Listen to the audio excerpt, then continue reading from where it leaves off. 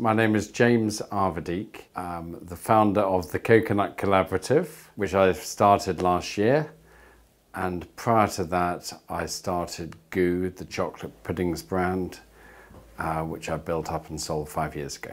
And I just thought there was a great opportunity for a yogurt made with coconut milk. I've been doing this for just under a year now, and we also make frozen yogurts with coconut cream. And we've got the product selling in Waitrose, Ocado, now Sainsbury as of this month, Tesco as of this month. Through about 4 shareholders, I bought a small dairy-free business called Besant and Drury.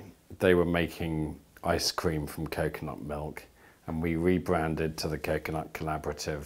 Whenever you start a business, you make tons of mistakes. And the advantage of having started one before is that you kind of learn from your previous mistakes. I guess you make new ones, but it is quite useful to have done it before. So my 3 top tips for starting a business. Firstly, have a good product. Secondly, find some way of standing out from the rest of the crowd, whether it's through a brand or a look or whatever, but you need to look visually interesting, I think. And my 3rd tip is to find some way to get people to talk about you. So my vision for this company is you know, obviously I'm hugely excited by it. So I think it's going to be huge. And it's tiny at the moment. I mean, our turnover this year will be probably about £1.5 million. But that was the same when I started my last business. It started from nothing.